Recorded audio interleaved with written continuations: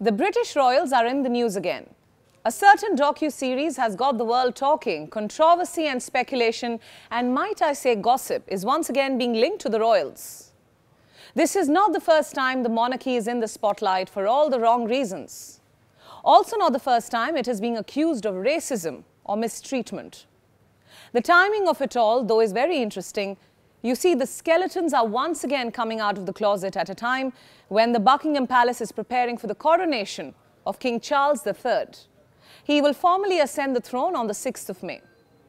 Now, here's a man who has waited all his life to become king, to step into the shoes that he was supposedly born for, to wear the crown he feels entitled to. But here's the thing, what King Charles III will be wearing will be a crown of dishonor.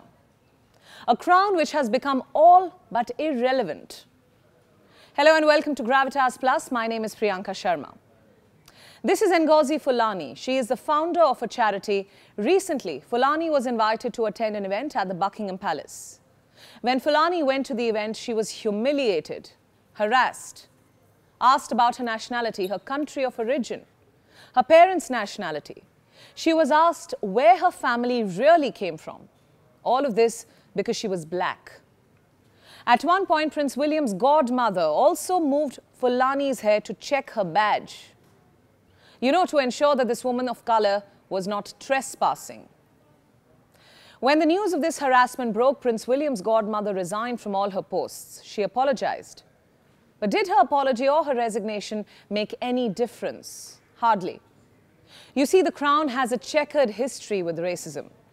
Let's go back to the 1500s. During the reign of Queen Elizabeth, an Englishman named Captain John Hawkins had managed to capture 300 Africans, bring them to England and sell them as slaves.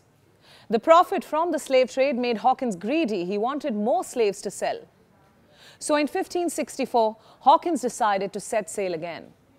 And Queen Elizabeth gave her nod for the journey, also a vessel that Hawkins could use in his slave trade. That is the crown of dishonor for you. It has encouraged slave trade, contributed and cheered slave trade. And why just slavery? The crown is laced with racism. Until the 1960s, the gates of the Buckingham Palace were closed for black men and women. They could only work as servants.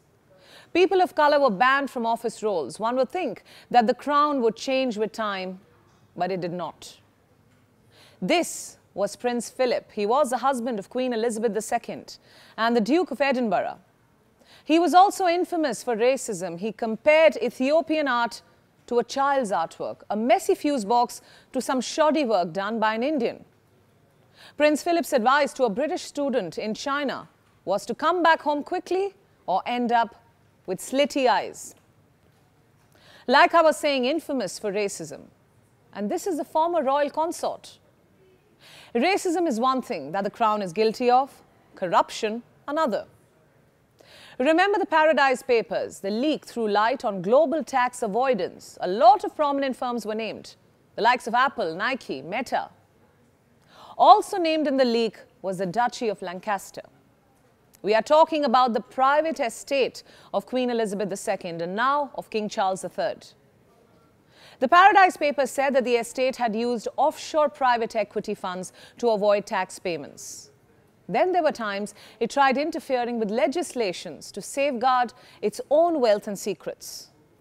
Not too long ago, a Guardian investigation revealed that laws were being written, even amended, to protect the crown. Allow me now to read out an excerpt for you. More than 30 different laws stipulate that police are barred from entering the private Balmoral and Sandringham estates without the Queen's permission to investigate suspected crimes, including wildlife offences and environmental pollution. Remember, such legal immunity is accorded to no other private landowner in the country. The Crown says its job is selfless service. That's something Queen Elizabeth II told the Commonwealth on her 21st birthday back in 1947. I declare before you all that my whole life, whether it be long or short, shall be devoted to your service and the service of our great imperial family to which we all belong. But what the investigation revealed was a far cry. The Crown was found to influence legislation using an obscure procedure called the Queen's Consent. What the palace would do is run laws through the Queen's lawyers to ensure she was not affected in any way. Wherever she was, the Crown would lobby to add or change clauses, like this one time when the Queen's lawyers secretly lobbied for her to be immune from parts of a green law in Scotland. The law was making it compulsory for all private landowners of Scotland to sell a certain amount of their land for the construction of pipelines to heat homes and offices using green energy. Queen Elizabeth II, who was one of the largest landowners of Scotland, blackmailed the Scottish Parliament into exempting her. What did she have against Parliament? The Queen's consent, which requires all laws to have the Crown's nod. This is just one of the many exemptions that the Crown managed to secure over the years. And as we speak, employees of the palace can't even pursue racial and sexual discrimination complaints because the Crown is exempted. All of these exemptions were meant for the Queen. In all probability, King Charles III will inherit all of them along with the crown of dishonor, which is currently being fixed to fit his head. But what will be King Charles III's role in British society? He will appoint new prime ministers, sign new laws, receive foreign dignitaries, preside over the Parliament's opening, also its closing. It's all just a ceremonial role. In reality, King Charles will have no say on the country's law or who should and shouldn't be the prime minister.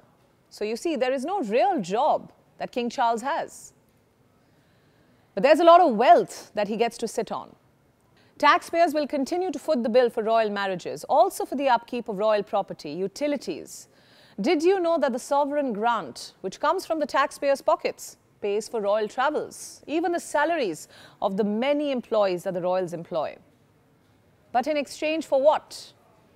The last remaining emblem of the British Empire, or the Great Britain, something that younger generations barely care about. Look at this survey.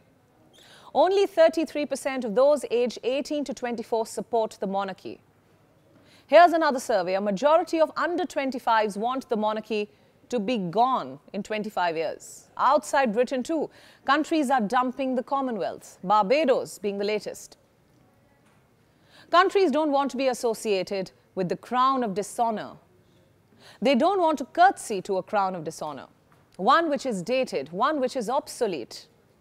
So it wasn't all that surprising when, following Queen Elizabeth II's death, the question of abolishing the monarchy sprung up again.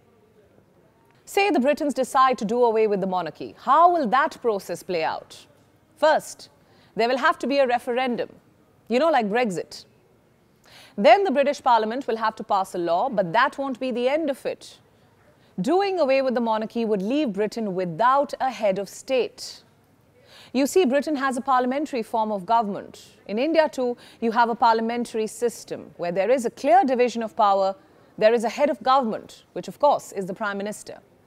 And you have a head of state, the President. Britain does not have a president. The monarch functions as the head of state. So if the monarchy is abolished, Britain would have to bring in the provision for a president, or it will have to switch to a presidential system.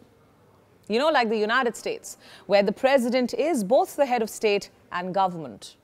So it is easy to say that the country should abolish the monarchy, but when you get down to working towards that, you are faced with an uphill task, which may be one of the many reasons why Britain is still celebrating this dated institution and happily counting down to King Charles III's coronation.